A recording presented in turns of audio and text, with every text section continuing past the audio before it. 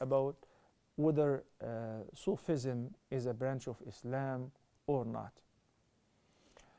You know, we like to be very careful when we judge others, whoever is a Muslim and whoever is not.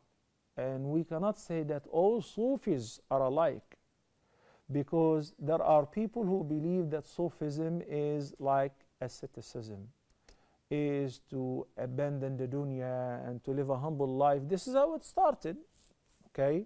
And there are some people like that, but they strictly follow the Sunnah, okay? So in this case, they're okay. But there are some beliefs in Sufism which come in clear contradiction with the Aqidah and the belief of the mainstream Muslim Ummah. When people believe, as some of their leaders, that if you worship anything, that God's soul is in it, even in animals, and God is everywhere, and God is in every one of us, that's a different faith, that's a different religion. When somebody believes that Allah entrusted 4 persons to run the affairs of the world, and those persons are already dead, but from their graves they're running the show, that's called disbelief. Now, it's not a matter of a sect or a branch.